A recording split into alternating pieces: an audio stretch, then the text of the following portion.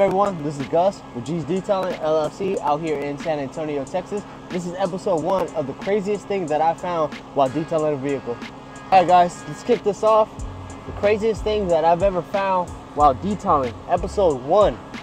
Craziest thing, well, one of the craziest things that I've ever found while detailing. One was I have a very good client that I do very often. I'll put it that way. I was doing a vehicle that he told me that he needed done. I was doing it and I started smelling this weird smell. I was like, man, what is this smell? I was like, where's it coming from?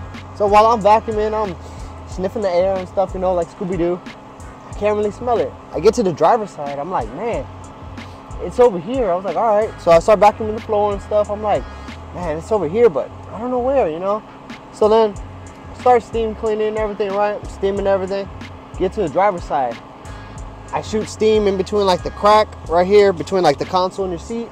And out of nowhere, I just get this big whiff. I was like, oh! I was like, boy, what is that? Damn near almost made me pass out. I was gagging and stuff. And I was like, man, what is going on? So I started doing some investigation.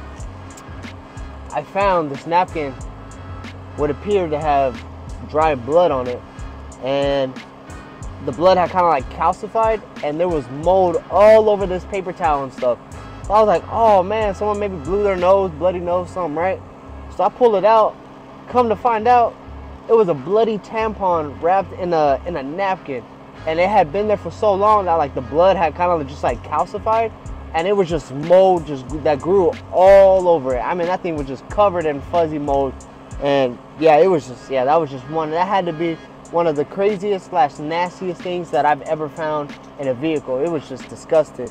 So what I do with it, grabbed it, disposed of it, cleaned that area, sanitized it, make sure it was good to go, cleaned the vehicle. I didn't even tell the client. I didn't want to tell the client. I didn't want to bring that up. So that was one of the craziest things that I've ever found in a vehicle. Let me know down in the comments the craziest thing that you have found as a detailer in a vehicle while working. Like, comment, and subscribe, and stay tuned for the next video. Peace.